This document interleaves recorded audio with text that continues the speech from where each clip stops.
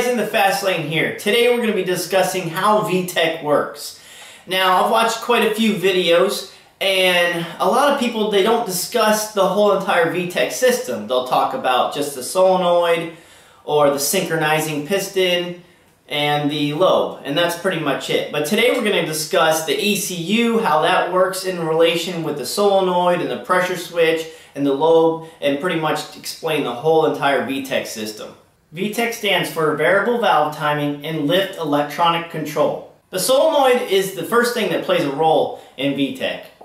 The pressure switch on the solenoid sends a signal back to the ECU, the electronic control unit, telling it that it has an on and off oil pressure. The ECU then verifies the signal coming from the RPMs and verifies that it's at 4,500. Then it sends a signal to the Vtech solenoid and engages Vtech through the valve. And what happens is the valve goes up and it releases the oil pressure through the synchronizing pistons in the rocker arms. Now, discussing the cam and rocker arm assembly of the Vtech side. If you have a dual cam Vtech, that means you have Vtech on both the intake and the exhaust valves. If you have a single cam Vtech, you only have Vtech on the intake side. There's 3 rocker arms on a Vtech system. There's the primary, the mid, and the secondary.